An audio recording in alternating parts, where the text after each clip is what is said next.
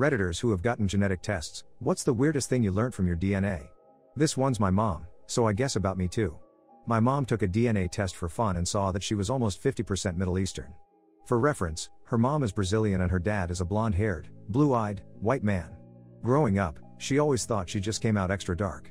Turns out that my grandpa had a vasectomy before my grandparents married, and instead of getting a sperm donor, my grandparents concocted a plan for my grandmother to essentially seduce a coworker. She then got pregnant, had my mom, and that coworker became my mom's godfather and a very close friend of both my grandparents. Her godfather assumed she always knew and never mentioned it. She, in fact, did not know. So I learned that we are very much not white at all, and my mom's godfather is my biological grandfather. My mom's godfather was completely aware of the situation and consented. He just wanted to sleep with my grandmother at the time, so he wasn't really bothered by the plan. So,